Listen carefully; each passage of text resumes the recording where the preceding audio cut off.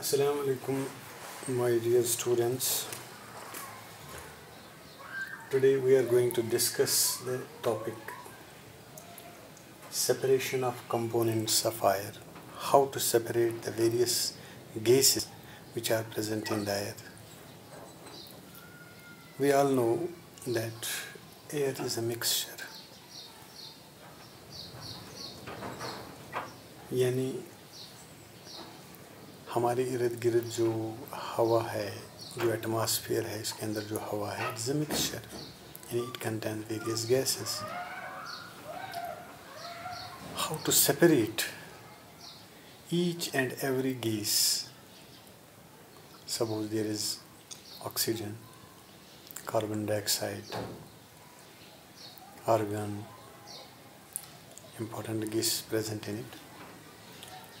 How to remove these gases one by one from air? Is it possible? As जैसा कि हम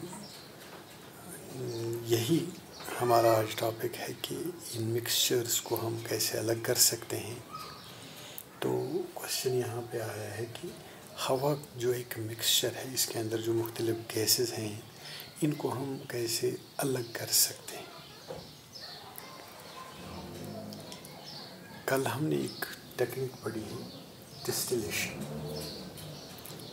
और distillation का ही एक improved process, that is fractional distillation. हमने बताया है कि डिस्टिलेशन में जो मिसिबल लिक्विड्स हैं उनको हम अलग करने के लिए इस्तेमाल करते हैं, लेकिन the difference between their boiling points must be more than 25 Kelvin. यानी 25 केल्विन से ज़्यादा अगर उनके बॉइलिंग पॉइंट्स में डिफरेंस हैं तो हम सिंपल डिस्टिलेशन का इस्तेमाल कर सकते हैं. लेकिन यहाँ पे मामला दूसरा है. यहाँ पे जो टेम्परेचर गैप है, जो बॉइलिंग पॉइंट्स में डिफरेंस है, वो 25 के से कम है.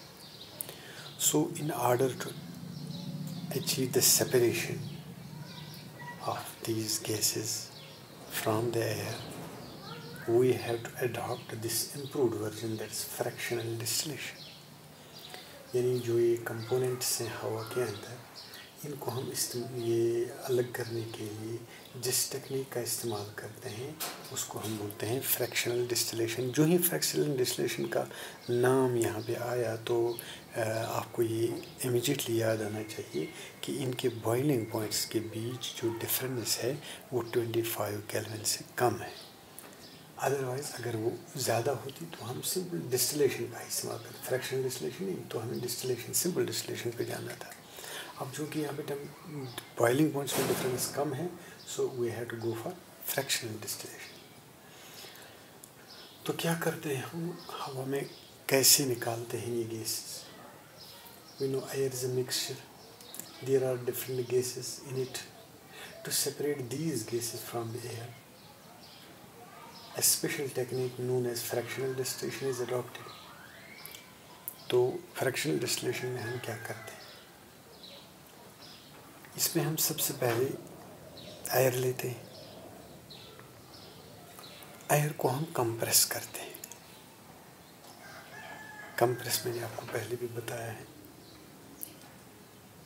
एक, अगर आपको याद होगा, वो सिरिंज जिससे हम इंजेक्शन लगाते हैं, खाली सिरिंज जब हम ऊपर लेते हैं उसके अंदर हवा जाता है. अगर हम आगे उंगली रखेंगे, पीछे से कंप्रेस करेंगे, पिस्टन दबाएंगे, सिरिंज का पिस्टन दबाएंगे, तो क्या होगा कि पिस्टन थोड़ा नीचे आएगा, लेकिन हमारी उंगली ज़्यादा बर्दाश्त नहीं कर सकते हैं ये प्रेशर. तो यहाँ पे यही टेक्निक है, लेकिन इसमें सोफिस्टिकेशन है, इसमें टूल्स का इस्तेमाल है, कंप्रेसर का इस्तेमाल किया जाता है. To separate components of air, the air is compressed in A compressor. उसकी डायग्राम भी हम आपको दिखाएंगे, वो हम आपको इसका नोट भी दे देंगे. Compressor by increasing the by increasing the pressure, जो ये गैस है उसका हम जब पिस्टन दबाएंगे या कंप्रेसर में डाल के उसको कंप्रेस करेंगे तो वो हम प्रेशर उसका बढ़ जाएगा। जब प्रेशर बढ़ जाएगा तो हम उसको कूल करेंगे, टेम्परेचर डिक्रीज करेंगे, तो हवा क्या हो जाएगा, लिक्विड फॉर्म में बदल जाएगा। लिक्विड फॉर्म में बदलने से क्या होगा, उसके बाद now the liquid air is allowed to warm up. फिर हम इसको स्लोली एंड ग्रेजुअली इसका टेम्परेचर जो है बढ़ाते हैं। It is allowed warm up, थोड़ा हल्के से इसको हम गर्म करते हैं फ्रैक्शनल डिस्टिलेशन कॉलम में। क्या होता है, जब एक टेम्परेचर रेंज आएगा, सबसे पहले जो इसमें टेम्परेचर रेंज आएगा, क्योंकि बॉइलिंग पॉइंट जो सबसे ज़्यादा है यहाँ वो है ऑक्सीजन का, दैट्स -183। इससे बाद बॉइलिंग पॉइंट जो आर्गन का है दैट्स -186। उसके बाद नाइट्रोजन का दैट्स -196।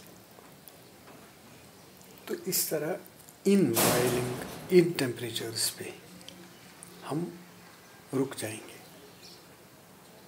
-183 पे रुकेंगे ताकि जितना भी इसमें ऑक्सीजन है वो